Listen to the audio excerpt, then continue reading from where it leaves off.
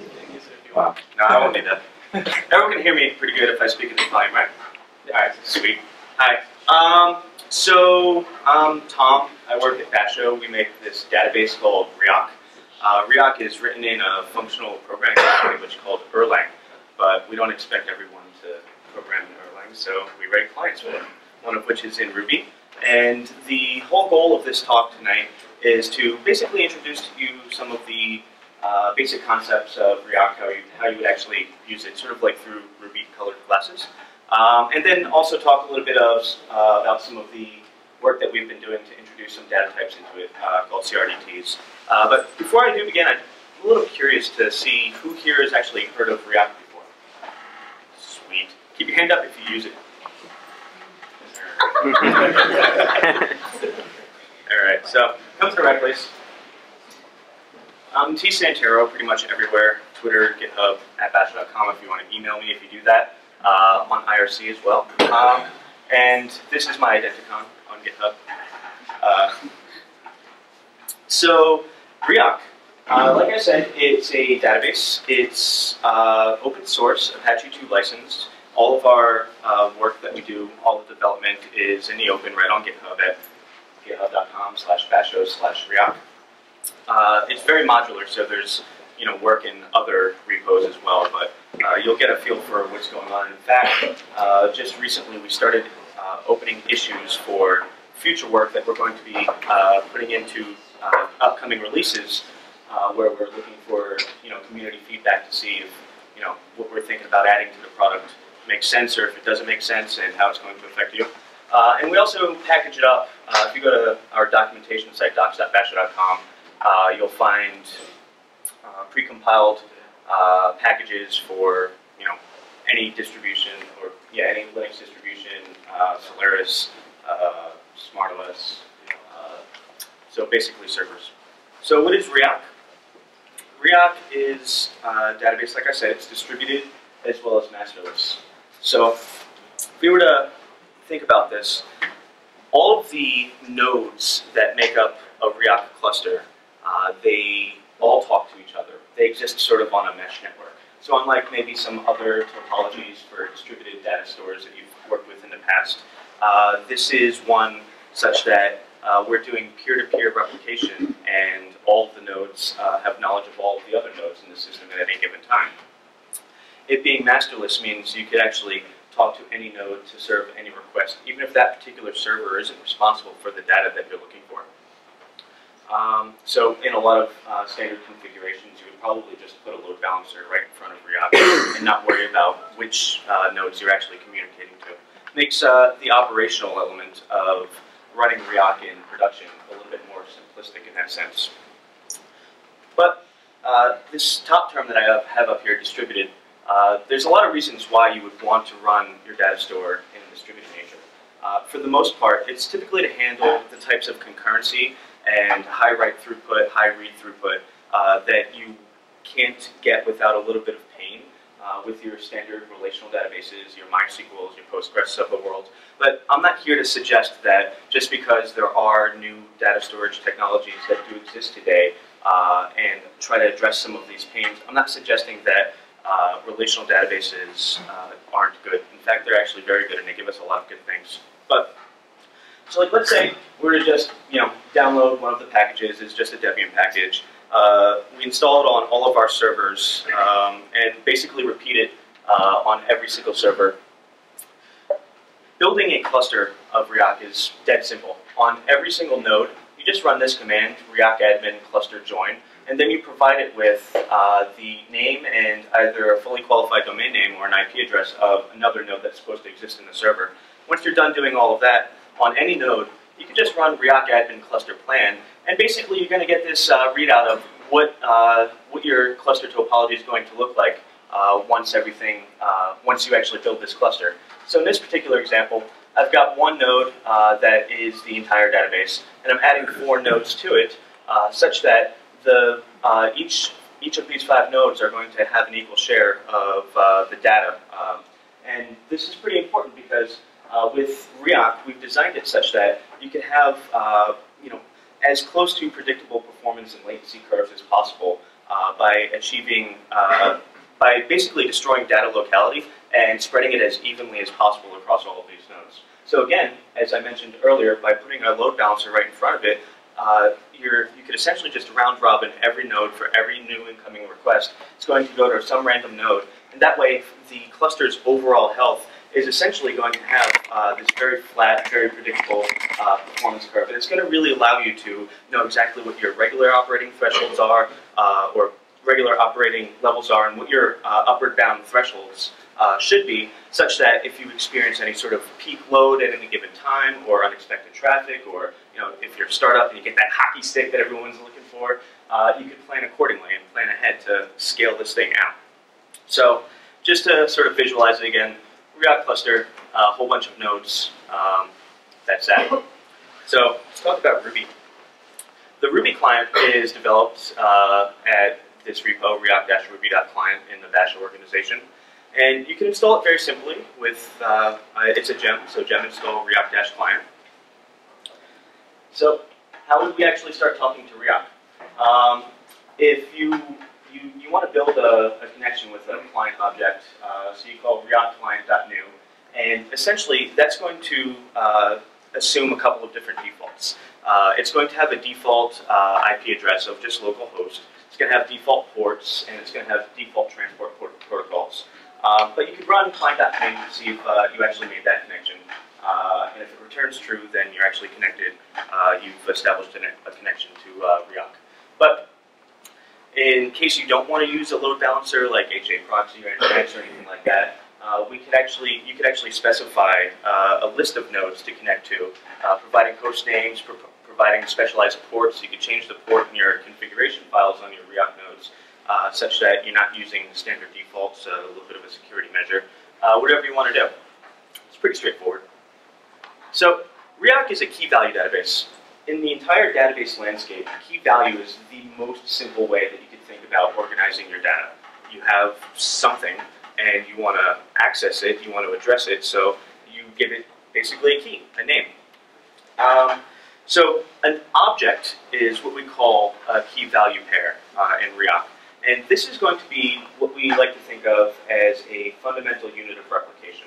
So in most distributed data stores, when we're dealing with multiple servers, we're going to be saving multiple copies of the things that we're storing into the database, such that if we have some sort of failure event or intermittent timeouts on any particular nodes, it's not going to sacrifice the overall availability construct.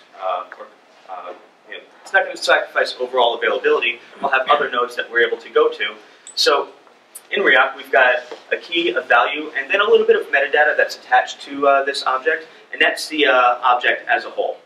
So we also namespace our keys into these things called buckets. So unlike if you're familiar with S3 or something along those lines, this term bucket is probably poorly chosen in retrospect.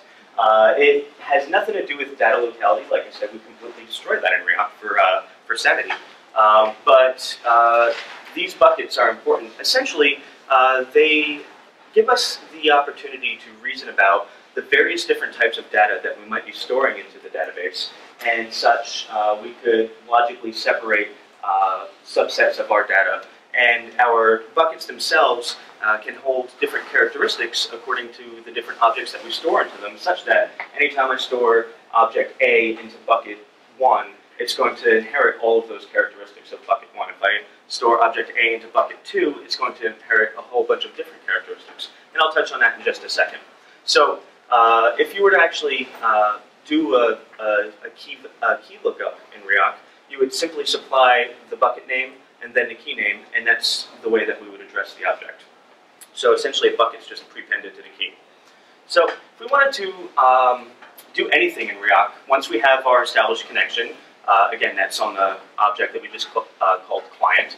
I could create, oh my god, bucket. And I have two ways of actually doing this in the Riak client. I could do it client.bucket and provide the name of the bucket that I'm looking for, and or I could do it a little bit more like a hash and just supply it like that.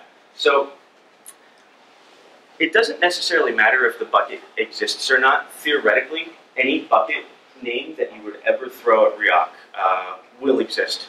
Once you start storing something into it, It's always going to be there, and so long as you don't modify the default properties, it doesn't cost any space to have multiple buckets.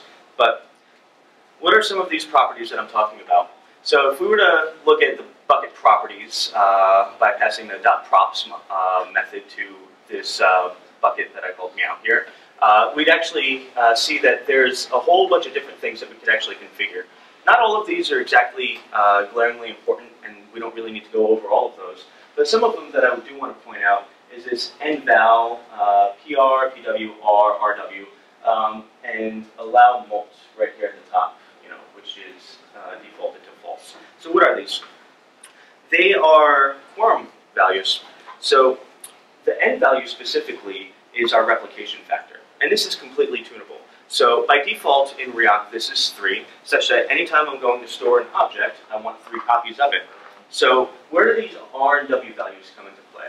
Well, these will be the number of servers that have to respond to any given request for any object in order for us to acknowledge that request as being successful. So by default, R and W are defaulted to 2 in Riak.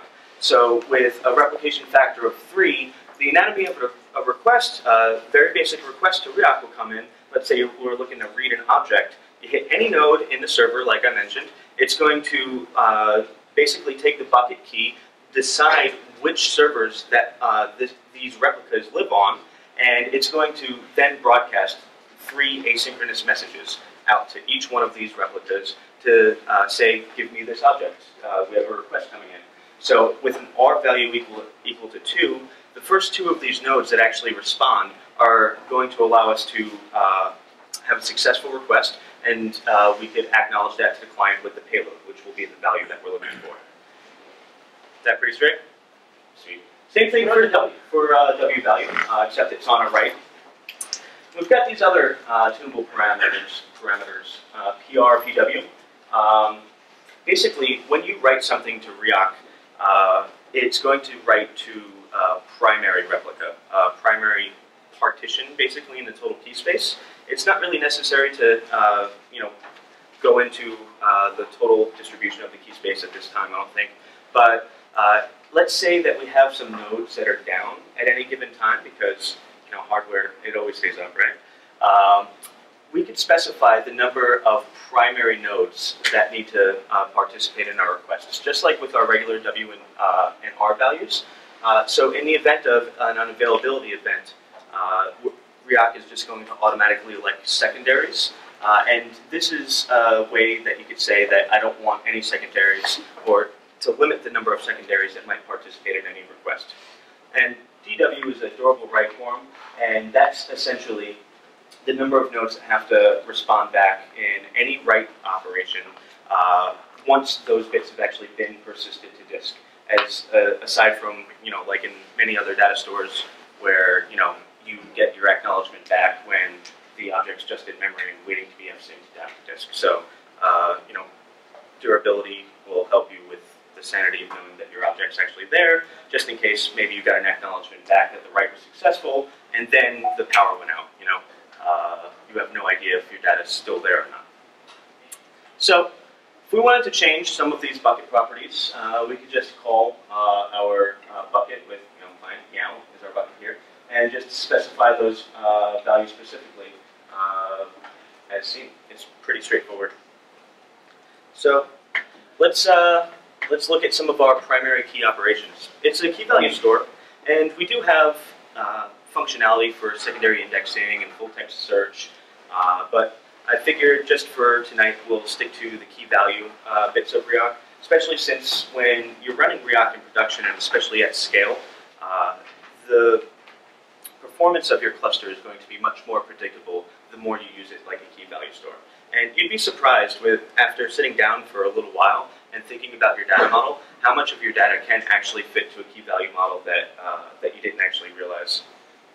So,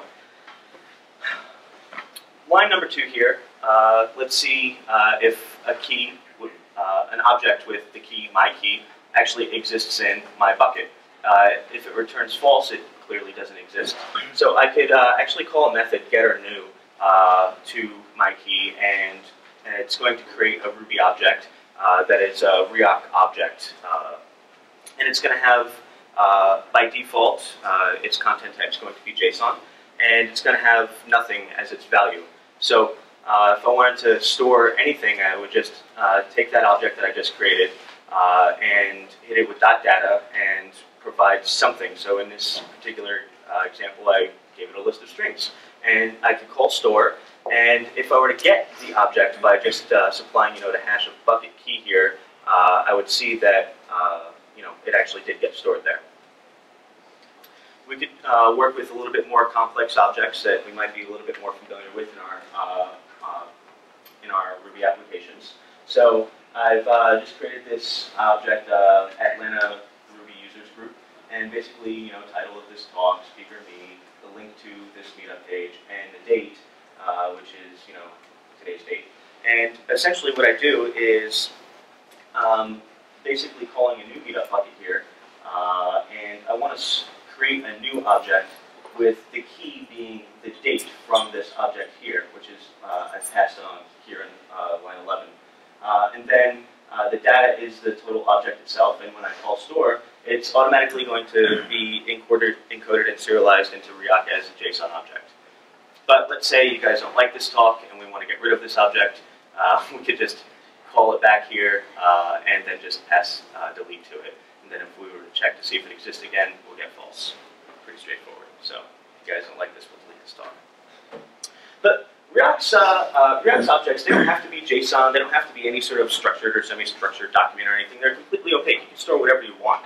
There's a couple of caveats. You don't want your object size to really grow beyond 3 to 4 megs. And that's simply because the network traffic, intra-cluster network traffic will become too chatty, and it's going to disrupt your nice stable performance profile that we love Riak for so much. So keep an eye on that. But let's say I've got this JPEG of a kitty on my desktop. I could store it into an images bucket with kitty.jpg as its key, and then if I were to actually go to call it, I would get my kitty back. And I actually did this earlier on a live production Riak cluster that I do run. So now there's an image of a cat in that cluster. So that's pretty much Riak straightforward. And it's very simple to reason about. It gets a little bit more complicated when you've got, when you're used to your relational model and you're doing either complex joins to build your views, or you're not sure exactly what the data is that you've stored into Riak. And it will take you a little bit of time to start to reason about how you can start building applications that fit this model specifically. But I guess the rule of thumb is, if you're coming from a relational world, you just want to persist the data that you would want to be the end view from your relational query at the end of the day. So with that, let's talk about objects that are a little bit more interesting. So raise your hand if you've heard of CRDTs before.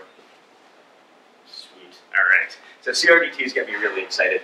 CRDTs stands for conflict-free replicated data types. So we're in a distributed data store. All of our objects are replicated. Riak is something that we call eventually consistent data source. So when I write an object to a particular key in Riak, there's no locking that happens. There's nothing that's going to prevent some other user, some other application writing to that object at the same time as well. So I'm going to do a little bit of crowd participation here. Let's see how this goes. Okay. So you, and you. You guys are my nodes that are responsible for persisting just one object, okay? So everyone else in the room, I want you to think of a number between 1 and 50, okay? Now when I say go, I'm going to count down from 3. When I say go, everyone shout that number to these guys, and they're basically going to be the nodes that are persisting in, all right? Everyone got your numbers? 1, 2, 3, go! 47. What's the value, guys? 7, 6, 9, 7, 6. So, essentially, to make it a little bit more simple to look like, this is what just happened. When we store objects into Riak, we actually apply this method called consistent hashing, where we take the bucket key pair and we apply a hashing algorithm to it, a SHA-1, and it turns it into an integer that maps to a divided integer key space. And that allows us to determine which nodes who take ownership of slices of this total key space allows us to know which nodes actually get that replica. So in this particular example, these 3 nodes are responsible for whatever object that we're looking to store. So in the event of a concurrent update, we've got, in an eventually consistent database, we've got basically 2 options that we could take. We could do last write wins, and the last object that makes it there, according to a wall plot timestamp, that's the canonical value. That's not good if you care about your data, because essentially what you're saying is I'm throwing away data that might be important, and just because there might be some sort of network congestion or latency across the network, and networks, as we all know, are inherently asynchronous, we can't reason about the ordering of when my packets are going to get across copper wires. This could be bad. So the other option that we have is to basically just keep both or all of the values, but that creates what we call in Riak a conflict. So conflicts are essentially when you have one object, but it has multiple values, and we call those, once you update those objects and they end up having multiple values, we call those siblings. So if you were to think of it as sort of like a graph where you have a parent, the next object, instead of it being a single object, it would be split, and we have to resolve that conflict somehow. So we expose ways for Riak to show you when you have conflicts and when you have siblings in the database. But that leaves it up to you, the programmer, and maybe even sometimes up to the user of the application to resolve that conflict, depending on what sort of data you're storing and what sort of logistics have to be applied to the situation to decide which value should be the canonical value. So without having to worry about semantic resolution, there's this whole body of research called conflict-free replicated data types that allow us to avoid having to resolve these conflicts semantically and still embrace the eventual the goodness that we get from eventual consistency. The goodness is, really strong liveness, ability to handle concurrency, loose coordination, things that make applications that are able to run with virtually no downtime so long as your hardware doesn't crash. So the C in CRDTs, like I mentioned earlier, stood for conflict-free, but there's actually 2 types of CRDTs that exist out there in the wild. And essentially they're convergent or commutative. So convergent replicated data types are data types where their inner working logic is state-based, where essentially you write state to the data types themselves, and then there's some sort of logic that is applied such that we could converge values, so basically a merge operation in a lot of cases, and eventually get a consistent view of what we're looking for. Then there's commutative, which are operation-based. So the easiest example of something that's commutative that we all know and love is something like addition. So if I were to say, what's the value of 3 plus 1, everyone here will say 4. If I say, what's the value of 1 plus 3, everyone here will say 4. So the order of that operation, the order of the events happening, adding 1 and 3 together to get 4, it doesn't matter which order they actually come into. So operation-based replicated data types or commutative replicated data types are clearly going to be an easy way that we could reason about conflicting writes to the same object.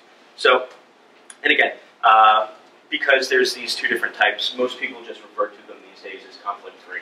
There's this research paper, just as an aside, if you all, after this talk, are much more interested in learning more about CRDTs and how you could use them. There's a research paper by Mark Shapiro and a number of other academics from this university in France called INRIA, and it's only about 50 pages of advanced math, so not to be frightened.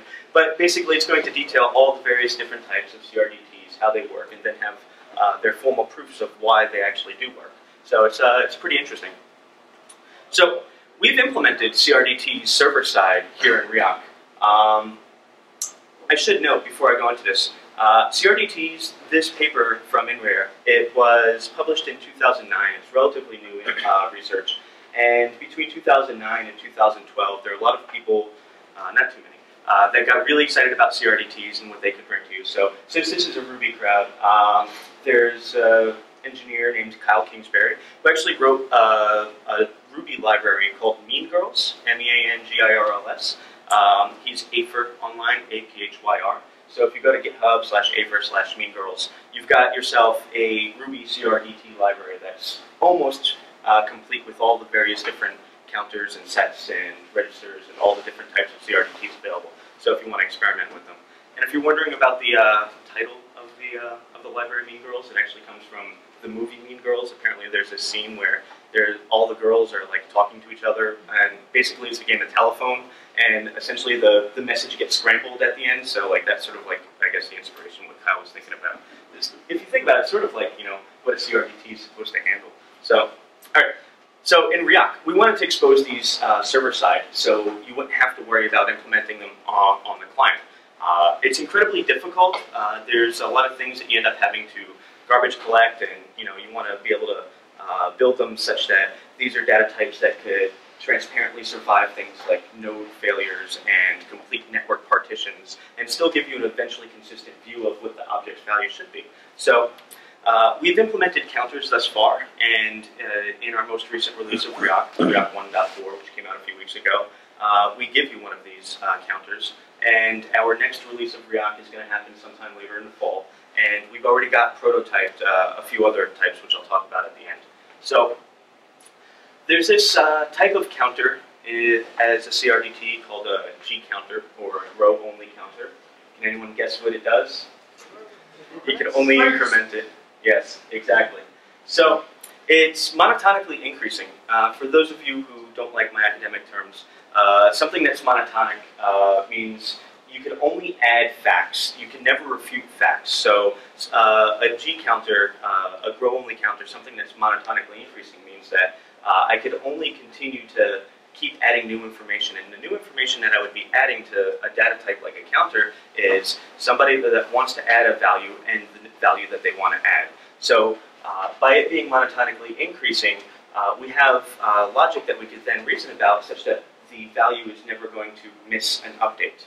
So this is a convergent or state-based type of CRDT. And basically, like I just mentioned, I preempted my slide, it takes an actor ID of essentially which node is saying increment and the value of how much it should increment. So let's look at an example. So A, B, and C here all correspond to a replica that's supposed to represent the same object, some same count. So the total count right now is 21. Now the way this actually works is that each replica that consists of this particular object, they keep track of what they think the value is for each of the different replicas. So value A for here on A means replica A knows for certain that it's getting an increment of 4. And it thinks that B is getting an increment of 7 and C getting an increment of 10, and so on and so forth for B and C respectively. So if we were to have some sort of update, an increment operation happen to our G counters here, we could have A wanting to add 5 to the total value, and concurrently have B adding 8 to the total value, but this 5 operation is not seen on B. Simultaneously, this 8 operation is not seen on A, and C doesn't see anything. But what we actually do is, after you send these increment operations, you just do a merge of all of the total values. So since each node's only really responsible for keeping track for what its count is, and a loose attempt to keep track of all of the others, what we could then do is just take the highest from each, and it's going to give us our accurate count. So even if other replicas don't see the operation, we know that at least one of them did. And if we were to apply a merge function to this, we're going to have our accurate count of getting 8 from B and 5 from A, and our new total is 23. So this is actually, oh, and it works, yay. So this is really good for counting things that are not really too important. Like, I wouldn't count your inventory with this. You can implement something like a Facebook like button, where if the count is not completely accurate all the time, it's fine. So why am I actually saying this? So when you actually do a merge operation by default, anytime that you merge 2 values, it's a non-idempotent operation. So basically, you won't, if you were to try to merge again and values have changed, it's going to change the result. So something that's idempotent is a function that I could apply to something where I could apply it n times, and the value is always going to be the same. You know, that's not really good. So like basically what I mean is, you know, in Riak, if you were to basically try to increment a grow only counter and the operation failed, it failed to meet those quorums.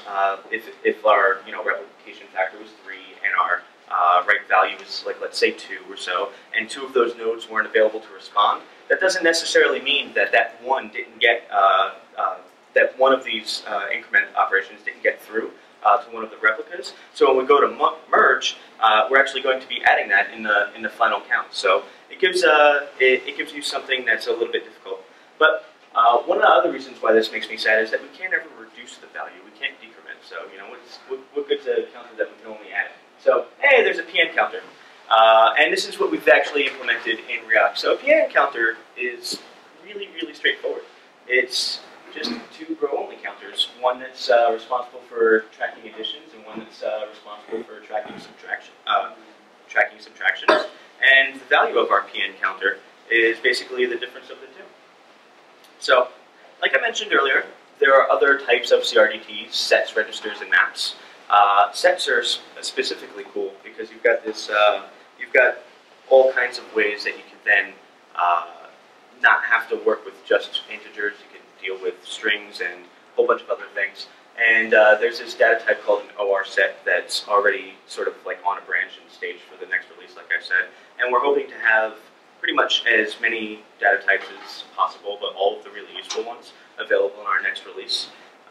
But CRDTs means that there's no more conflicts for our eventually consistent replicas. So, thank you. And any questions?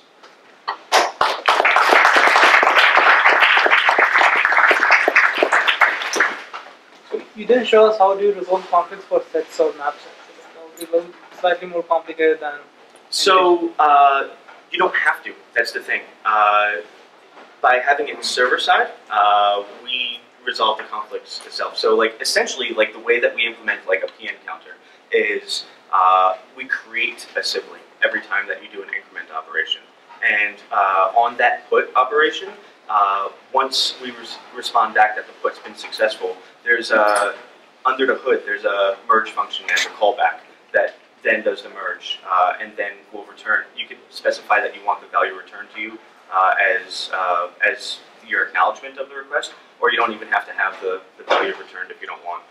But that's basically how it converges to what the value is supposed to be. Yes? So you gave the example that you're using this counter and you try to write the value and only, well, not enough nodes respond and say, yep, I got it. And you said, in this case, then whatever, when it merges, you end up with the right value. Mm-hmm. In the normal case of Riak, does it inform you that this operation has failed? Like, how do you... Yes. How are you aware that, well, it kind of worked well enough that as long as the power doesn't go out, we're okay? So, I made a mistake when I said that, thinking that I was at the bar and I had 2 hours to talk about CRDTs, all I wanted. And in hindsight, I probably shouldn't have said anything to that effect, simply because it's probably a little bit more confusing than need be. But I'll answer the question anyway. So in Riak, whether we're dealing with CRDTs or just regular key value operations, if your object that you're looking to write, whether it's a new object or an update, doesn't matter. If you fail to meet the quorums, all that means is you failed to meet the quorums, and it responds back as a failed operation to the client, right? So typically, you're probably in your, you would have exception handling where you would just retry when you caught that exception, except it doesn't necessarily mean that because you failed the quorums, the object didn't get written to at least one node, right? So plain vanilla Riak has anti-entropy features, which is just a fancy term for self-healing. And basically, anytime that you go to read an object where there's divergent or stale or missing data, at read time, it's going to automatically repair replicas that have stale or missing or divergent data.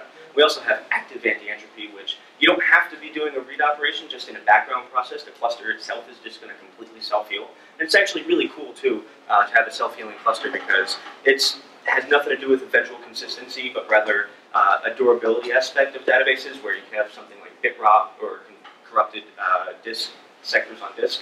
And, you want, and Riak's going to, update those as well, so, if there's a case where perhaps you don't read a replica for a really long time and you have corrupted disk hitting all of your nodes, eventually you could lose data simply because you didn't read it and it didn't get repaired. So, so yeah, because of read repair and active anti-entropy, that value might propagate eventually. And in the case of a CRDT specifically, like I said, the counter operations, like a merge function itself is non-idempotent. But once we introduce something like the OR set specifically, the value that you could be storing in the OR set could be an integer itself. And an OR set is actually, you can merge, so it's a set. It's like you basically store a tuple. And the actor ID from the set, or from the operation that you're inserting into the set, could also include a timestamp such that or it doesn't include a timestamp, it includes basically a function ID of who's doing this increment. So if you get a fail with an OR set increment operation, you can just retry it, and when you actually go to converge, it's going to throw away duplicates. So then an OR set will essentially be idempotent. You can reason about having a eventually consistent but safe count in that case. Okay. Did that answer your question? Did it? Yeah, I think basically the answer is it'll tell you it's an error, but it might have worked anyway. Exactly. And that's something that you have to keep in mind when you're building your applications. Okay. It's not the end of the world, but it's unexpected behavior. You just got to know that it's doing that. Indeed. I would expect the database saying I failed and I failed. Yeah. But I mean that's just not the contract of what that means. Yeah, exactly. So that when the database says I failed and it failed, that would be in a transaction with asset guarantees, and basically there's no all or nothing. There's no atomic property to a Riak operation. Yes. The 3-hash routing reminded me of Bloom filters. Are the eventual consistency, is it probabilistic or deterministic? So, on which side of the operation? Because, well, you've said several things that made me think about this. One, the routing reminds me of how you set bits in a Bloom filter. And the mention about the likes or not wanting to count things that need to be exact made me wonder whether or not it's actually a probabilistic voting counting algorithm, and I was curious about that. So there's a couple of different things in that question. So routing of the requests on any operation, a getter or put in Riak, is deterministic because they're always going to be going to the same, what we call a vnode, a virtual node, which is basically a process that supervises a slice of the total key space. So it's a distributed hash table, essentially, Riak, and if you were to take a total key space of a SHA-1, so 2 to 160, and if you were to envision that basically in a circle, wrap it in a ring, starts at 0, you walk it clockwise, and you get to 2 to 160, and then you keep going, you're back at 0. Right. You slice that up into, you tokenize it into a bunch of evenly sized, and a fixed number of evenly sized partitions. The nodes that make up your cluster of physical nodes, they're going to randomly, well not randomly, they're going to algorithmically claim responsibility for various slices of these various tokens, right? So when you actually do any sort of get or put operation, it applies a consistent hash, so that we have now an integer that will map to this key space, and that operation is always going to go to those V nodes.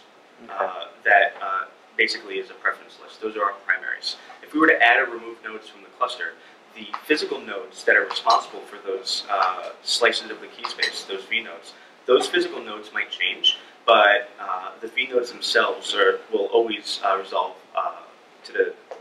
you'll always resolve the same V nodes with a consistent hash. So the same works for a CRDT. Okay. Yes. To follow up on that, then, so when, let's say you lose a physical node, do you see a bunch of network traffic to redistribute the vnode information at that point? So in the event of a failure, let's call it a temporary failure, because the node could potentially come back online, and you could kick it out of the cluster, and but by doing so, it also takes all of the data that it has with it. So basically, you're going to have 1 over n missing replicas, where n is our replication factor. So you don't want to do that, because most likely, you can fix whatever's wrong. Maybe just whatever is wrong. So in that event, anytime now that you want to actually do let's say a write operation, where that node was supposed to be responsible for one of the slices of the key space that are involved in that operation, it's going to realize that that node's not available. So it's then just going to pick the neighbor, the next neighbor, if it were to contiguously walk that ring, and it's just going to, that node, whoever owns that node, vnode, that physical node is going to basically just spawn up a temporary or secondary vnode process that's responsible for being a container for all new incoming writes and serve as much traffic possible. When the original node comes back online, there's going to be a background process of handoff, hinted handoff, where it's just going to give the data back to the old node that it missed while it was down. Could you have a redundancy in the nodes? Well, the replicas themselves are redundant. Right, but for that response, okay. Yeah. So do you see a lot of, I guess this is more a question about actual implementation amongst maybe some clients, people who are using Riak. Do you see the people who are saying, yes, we want to have nodes that are living here, over here on, let's say, Amazon's EC2, West Coast, and then other people, and maybe some other nodes, or people like saying, oh, we want to co-locate these in the same. Great question. So Riak needs to be deployed as a cluster on a LAN.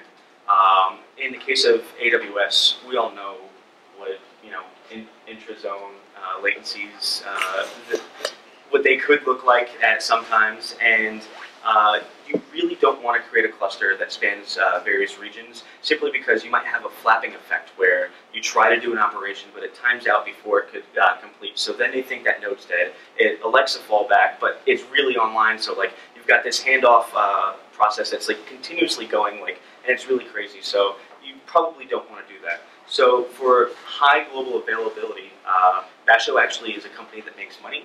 We love open source, and this is Apache 2 licensed. But we do have an enterprise license on top of the open source.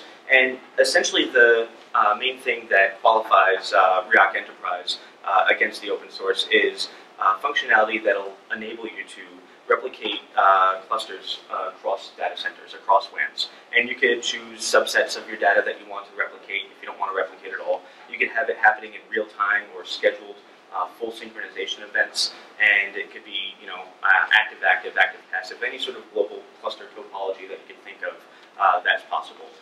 And even have like cascading ranks where you go through other clusters and avoid other clusters. It's like really cool.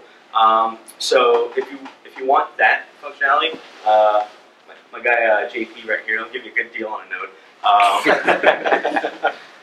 But other than that, Amazon, when you're on, I forget the class of instance types, but when they give you like good network or whatever, where they promise it's 10 gig, we do have customers that have same region but different availability zone mixed clusters, and that will sort of work, but it's not exactly some sort of guarantee of high availability, simply because you don't have any sort of knowledge of each of the replicas that you're writing being distinct to multiple availability zones. So if you were to lose a whole zone, you might actually lose a whole chunk of multiple replicas, because you can't say this replica needs to go to, there's no rack awareness or anything like that. So you can't say replicas can't go to these different servers, So there's no way to identify that, to say, so even if you're running this in your data center, though, you could have AV tower, or just that you want to split that data on, so there's no way to configure that? No. Not yet, anyway. It's something that we have in our minds to introduce as a feature, but to make it such that it's not as difficult to run an operation, let's say like HBase or Cassandra would be with those features, it's going to take a little bit more work for us to figure it out, so that you guys don't, break things when you want to, configure this thing. We're all about like the ease of operation, like 3 lines on my terminal to build, 50 node cluster or whatever. Like, it's pretty awesome. Other questions? Yes. What are do you have like big players using the technology right now? The biggest. So we've got a few hundred paying customers, thousands of open source deployments. There's a number, I might be misquoting it, so I'll give a range. Somewhere between 25 to 40% of the Fortune 50 is running Riak in various ways. There are some names that I can name and some names that I can't. And if you want examples of those, let's talk at the bar later because I'm on video right now and I don't want to say a name that I'm not supposed to. But like we've got like major financial companies, insurance companies, you know, telcos. So I understand that might be confidential. So Yeah. Are these companies trying to save money by not using Amazon, or what is the competitive edge? Yeah, so I mean, we do have paying customers that are actually using deploying Riak onto AWS. Best Buy, for instance, they run like one cluster on bare metal and then like two in AWS. And like when the Christmas holiday shopping season starts to turn up in like November-ish or whatever, they like spin up a whole bunch more instances in the AWS clusters to handle the additional traffic or whatnot. So I mean, you know, the profile of how Riak is going to behave on metal versus something virtualized, we all know that. You know, it's like it's I/O bound, then it's network bound, then it's CPU bound. You throw enough hardware at the problem, you can actually make a cluster like Riak completely CPU bound. And like we've got some customers that are actually doing that. But you asked, is it cheaper for them to be running Riak?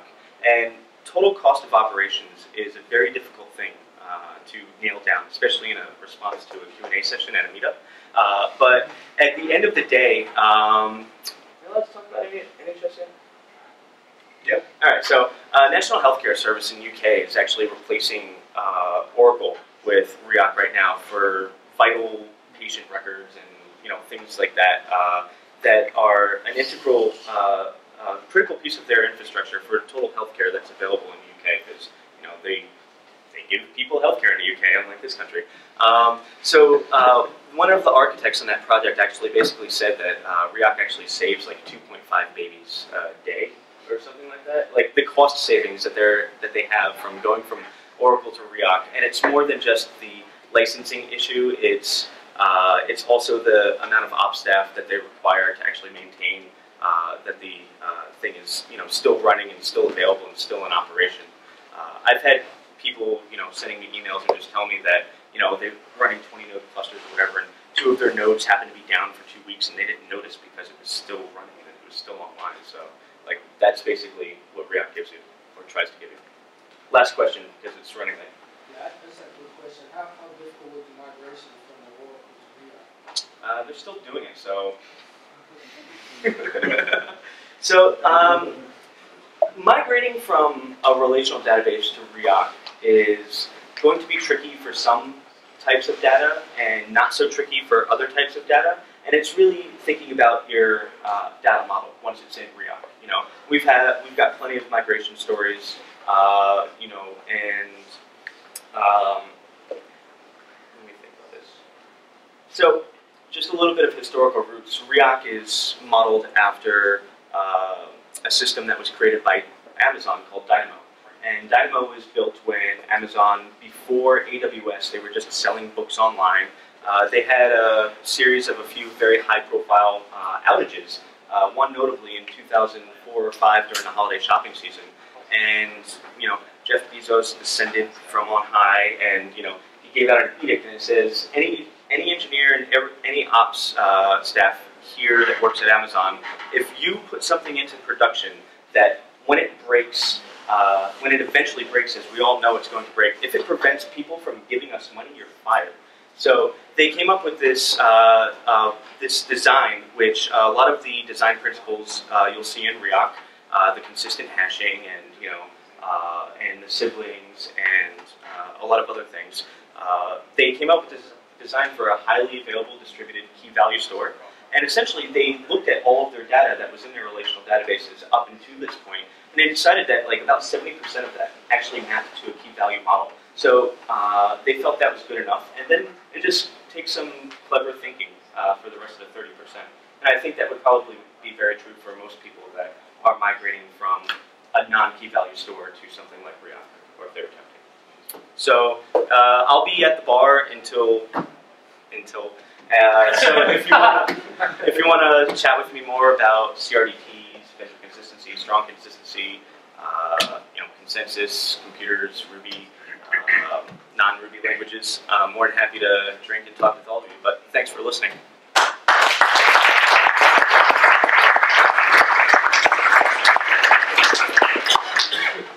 on, download Riak.